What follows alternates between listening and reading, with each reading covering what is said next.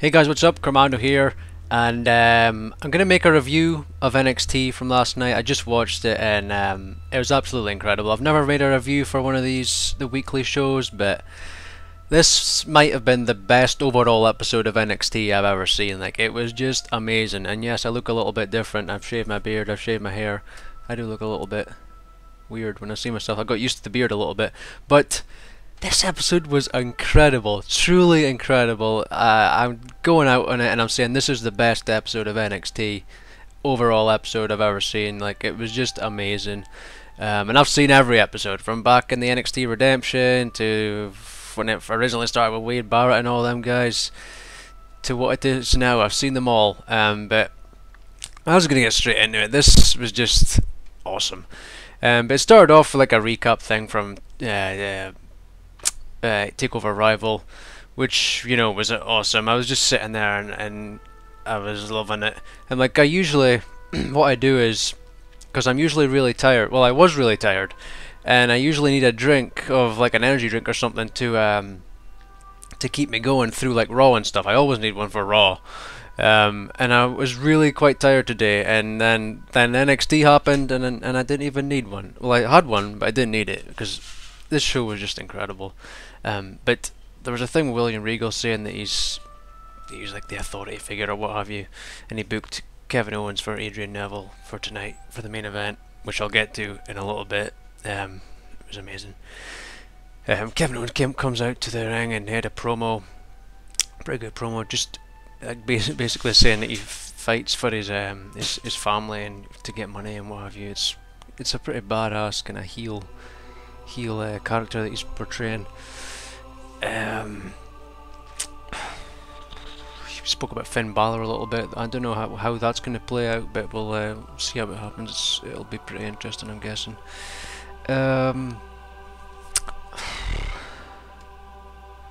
Who I beat or how I beat them is relevant. What matters now is that Sami Zayn is the past. I'm just looking at the Bleacher Report. It's got quite a detailed thing. And they've graded A for that, and then they've graded A for the next bit, which was just amazing. The first match was just. I heard that the crowd went wild because I had a look at the spoilers. Rhino returns to NXT. Like, I couldn't remember his theme song, and when it came on, I still didn't really remember it. Like, I could see like the Rhino walking about, and then Rhino showed up on the screen, and the crowd just went freaking mental.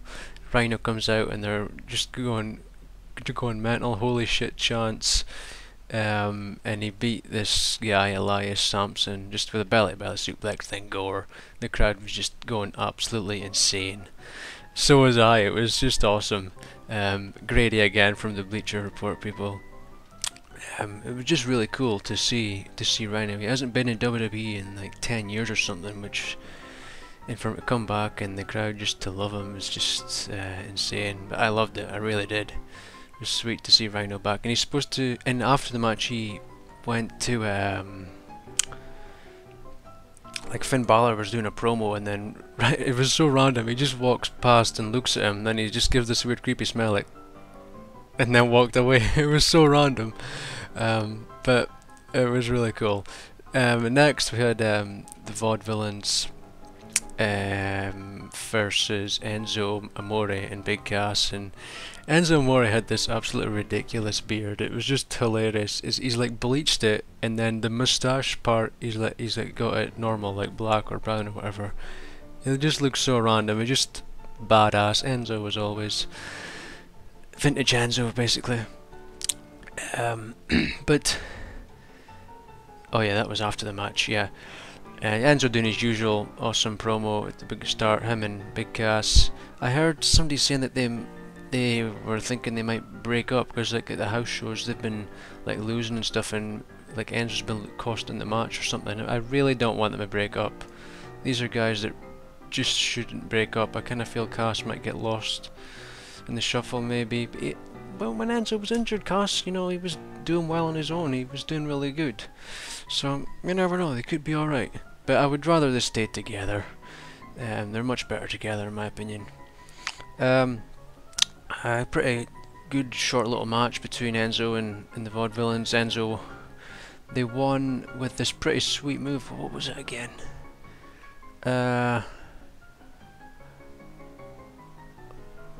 Oh yeah, he cast through Enzo right into one of the vaudevillains, and then the guy, but he was in the turnbuckle.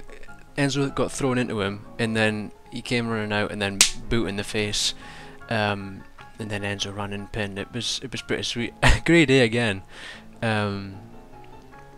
Oh yeah, he called him Butterscotch Gotch. That was the guy's highlight. It was pretty good. And afterwards, Murphy and Blake came on, and well, they're clearly heel now. They were just sort of like flirting with Carmella and telling her she should come to them or just be like a real man or something. Just sort of just totally mocking the Enzo and that as well. But it's the thing I love about NXT is that all the feuds, even if it's short matches and that, they're building the feuds and there's stories for these matches that you actually are interested in. Like, it isn't the same on Raw. And I was just looking through the comments on the Bleacher thing, which I recommend going and have a look, because I'm sure you'll agree with pretty much everything they're saying. But you're invested in these storylines and you want to see what's going to happen, and it doesn't get like blown out in like a week because you don't see them every week or 17 times a week, because they're on Raw and SmackDown and Main Event and everything. Like, you maybe see Enzo, you maybe won't see him again for another 2 or 3 weeks or something. But you never know. It might be a little bit different. Maybe just be like 2 weeks or something. If there's like a story building between the two teams. I'd probably say 2 weeks. You'll probably see him again, which I think is good, because I think Enzo's like my favourite. Like, promo wise, he's my favourite. And like, when I first started watching it, like when it turned into this format of NXT, like, I was always wanting more. I was always wanting more Bray Wyatt when he first started. I always wanted to see Enzo more and that. And I think that's something NXT does really well. Like, people say, oh, NXT should go to 2 hours, but it really shouldn't. I think it would just end up being like Raw, being too much, and you'd get a little bit bored, I think, because you'd be seeing these guys too often. I think it's fine at an hour, I really do. But yeah, on to the next part. It was... oh yeah! CJ Parker came out and was doing like a sort of like a protest thing, and he was saying he was going to take over the show or stop the show or something. And he was he was pissed that he didn't get a show in the NXT Takeover Arrival special, and he started cautioning, putting this caution tape around the ring, and then sort of like the hacking noises was coming up on the screen. The crowd was going a little bit wild, just a little bit, and then that thing came up saying this is not a test, and then out of nowhere Solomon Crow comes out, and like, I'd seen little bits of the guy, but I've never really seen a lot of him. He's a crazy look he's got. It's a good look. I like it. It's pretty badass. And he attacked him, and he did this pretty sweet move. He got him down, and then he sort of like was against the ropes, and then he sort of jumped up and went against the rope, and then went flying down with a splash. It was pretty sweet. So maybe they're gonna feud. Solomon Crow, CJ Parker are gonna feud. Be interesting to see what goes down there. And CJ Parker's a great heel, and even though he doesn't get a champion or that, but he's doing good things for what he's given.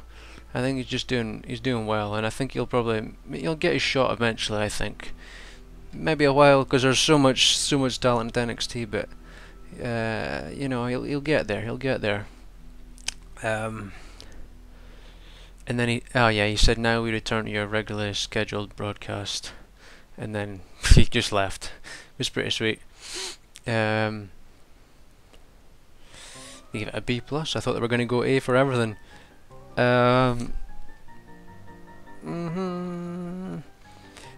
Next part was pretty funny. I couldn't believe they actually got a thingy for Blue Pants. They actually got a graphic picture, when they show the match is coming up. I can't believe they actually had a thing for her, and it actually said Blue Pants. And then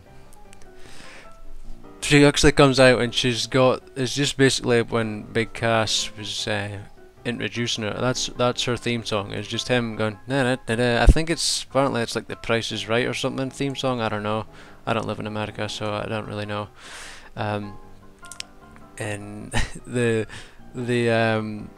Titantron thing is just blue, and then just like these really, it just looks really cheap and cheesy, just pants, you know. It looks really cool, just you know, brilliant, you know. It just, this would never happen on the main roster. It's just good, you know. The crowd was, you know, split between Blue Pants, and she was against Sasha Banks. I thought she was actually gonna win. It would have been really surprising if she won. But Sasha Banks eventually won it. That she did that double knees in the corner thing. Oh my god, that move is so sick. I really like it, and it looked really bloody painful. Then she hit the Banks statement, and Blue Pants was tapping. And Sasha Banks, she had a promo afterwards saying that she was the baddest diva in NXT, and they gave it a great A. And another thing I love about NXT is, like some people says, oh, they have just as short matches as Raw does, and I'm like, yeah, but there's one thing, major thing, that doesn't happen in NXT, but happens all the time in the main roster. There's no rest holds at NXT, but there's tons of them on Raw. Like the matches are short, but they're action packed. You know, like on Raw or that, it'll just be rest holds within 60 seconds. You know, so stupid. Well, this is action packed. You know, the entire time, and telling a story and what have you. You know, it's just good. You know, it's so good. I just love NXT. It's just it just makes me proud to be a wrestling fan. You know, it's just amazing.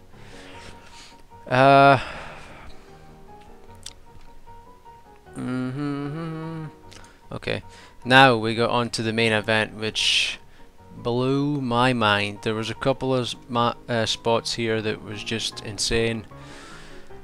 Oh my god, we'll get to it. I thought we was gonna get the same thing again with Owens, you know, going out the ring, and he was just looking around like at the Titantron, you know, laughing, and then out of nowhere, just Neville just BAM! Forearm right in the face, starts pummeling him. It was good, you know, but eventually Owen came back and, you know, was doing his stuff. Or maybe this happened before, I don't know, just going by the recap. Oh yeah, Neville did this moonsault on to the outside, and it looked like he was gonna hit, Neville was gonna hit the apron with his face, but he didn't. He managed to, you know, get his hands up. Because I thought he was awful close to the apron, but he managed it. He was okay. He was good. They started chanting NXT, NXT. Oh yeah, and then this was a pretty sweet spot. People are loving this. Eventually he hit like a drop kick, and then Owens was lying outside. And I was just like, what the hell is he away to do? Neville goes on the apron, and the crowd's standing up and looking, and he does a 450 splash off the apron onto the ground, onto Kevin Owens. Insane. Absolutely insane. Now, this is the next part that absolutely blew my mind, right? Neville did a German suplex, you know, just a regular kind of one. And then the next part, I was just like, what the fuck? I just totally just marking out, like, it was amazing. He hits this deadlift German suplex on Kevin Owens. Kevin Owens is a big guy, and he lifts him up, and he's standing there with Kevin Owens up, and he hits a slow German suplex into the bridge. My mind was freaking blown. Like, it was insane. I loved it, absolutely loved it. And the match kept going. Kevin Owens, oh yeah, the crowd was chatting, this is awesome. I was just going nuts at this point. It was just amazing. Neville had a super kick, then he was away to hit the red arrow. Owens rolled out of the way, and then he cut the pop-up powerbomb to win it. Amazing, absolutely amazing. They give it an A+. It was just insane. People like in the spoiler thing were saying that was better than The takeover rival main event. I agree. It was. It was just. That was an amazing match. So good. Really, really good. Like the booking for this show was just amazing. Absolutely amazing. Definitely the best episode of NXT that I've seen. Like it was just so good. Really, really good. Be interested to see what happens next week. If there's any continuation with Rhino. Like I said, just flick through the spoilers. I don't like to read them. Like I read more of them now than I did say a year ago, because I used to just not really read them at all. But I just sort of have a flick through, see if anything sort of, you know, piques my interest. Bloody bit of dust. I'm just seeing what they're saying. They're not really saying anything. Yeah. But it was really good. Really good. If you didn't see it, if you're not watching NXT yet, people, get your eyeballs on it. That's why I have the network. That is why I got the network, is NXT, because like the international versions of NXT and Superstars and stuff get like really edited. I think it's just due to TV and the commercials and what have you. Like they edit it down to like 42 minutes or something, while the network version is like 55 minutes usually. And I just got fed up last year. It was May. Like I just got pissed off, and I was like, that's it. And I looked up and I found onlocator.com, and I got so I could get the WWE network from here in Scotland. And you know, it's why I have it. I don't watch the pay-per-views on it because like the video player's a bit weird at times. Sometimes it's okay and other times it's not. I just watch the pay-per-views on Sky, even though it costs £20 now. But I don't care. I'd rather have, you know, quality over quality. You know what I mean? But like I was just watching. It's just as this episode was going on, I was like, I think I'm gonna make a review for this because this is awesome. You know, it was just brilliant from start to finish. You know, it was really good. I loved it. I really want to hear your thoughts. So tell me what you thought of it. I was just marking out so bad in this Adrian Neville match with Kevin Owens. The German suplex just blew me away. Like it really did. It was just incredible. I think there was another oh yeah, they did like a tornado DDT. I don't know how they do that, like the spiked DDT. Oh, the other moment, how did they not mention it? The sick, maybe they did they? I don't think they did. No, they didn't.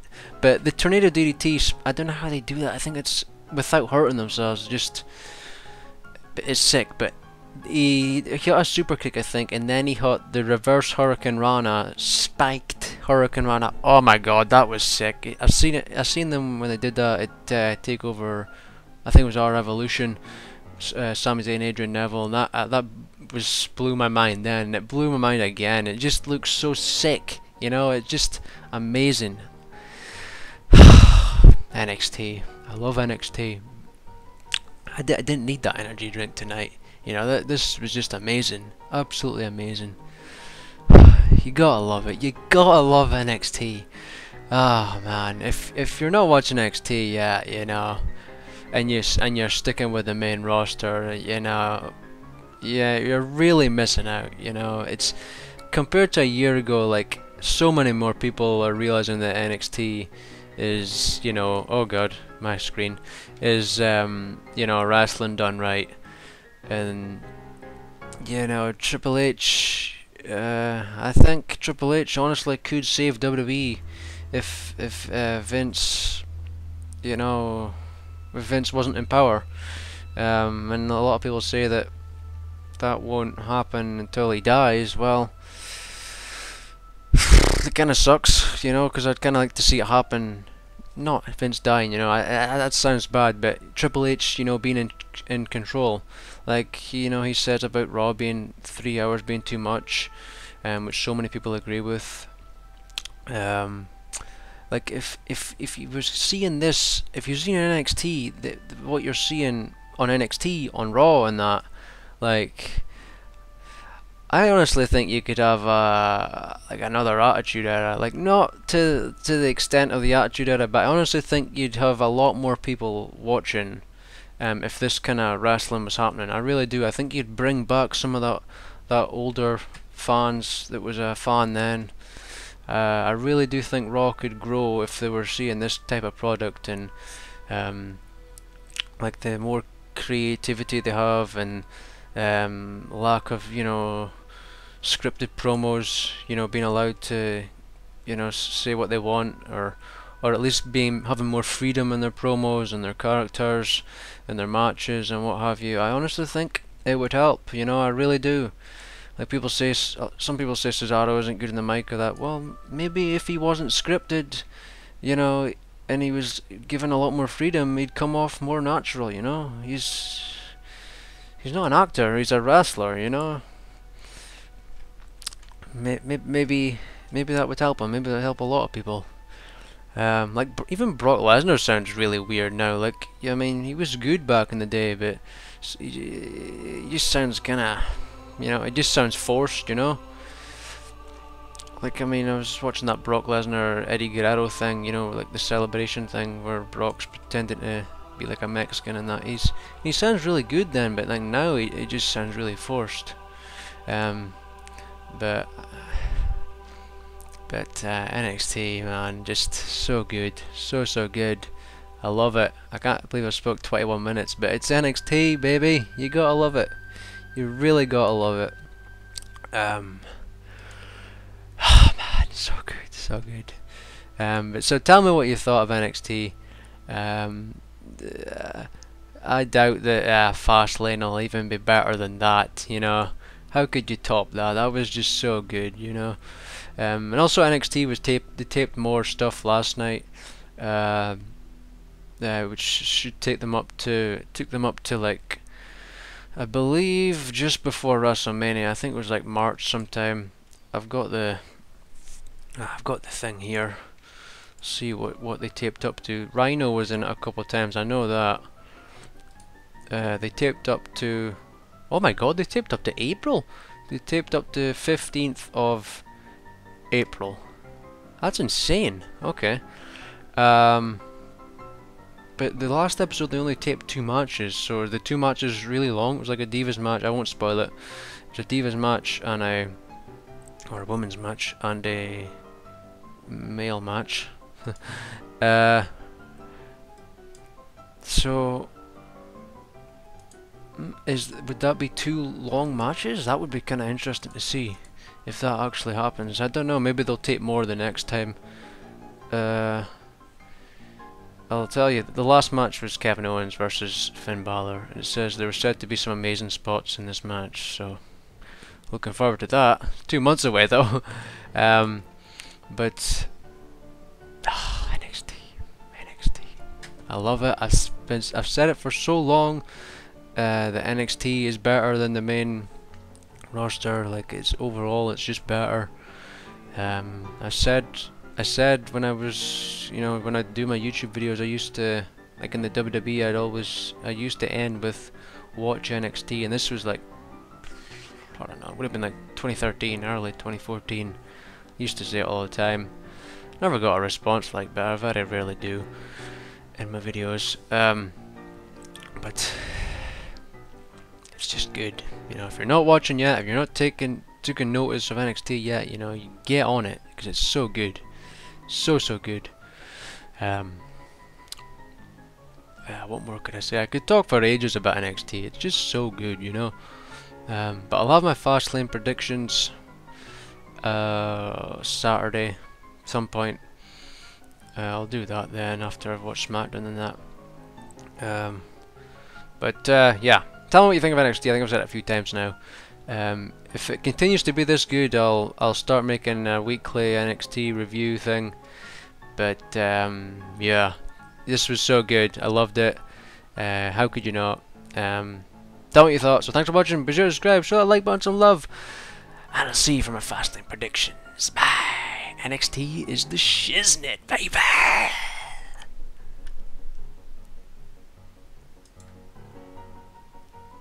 Oh shit, press stop.